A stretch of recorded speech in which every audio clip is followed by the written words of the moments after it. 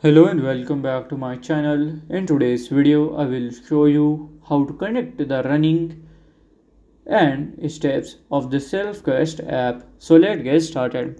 So first here you have to navigate into the app settings, go to the profile section, just go to connect fitness tracker, just go to health, data, integration, prefer the app and then you can follow instruction and then it would be done.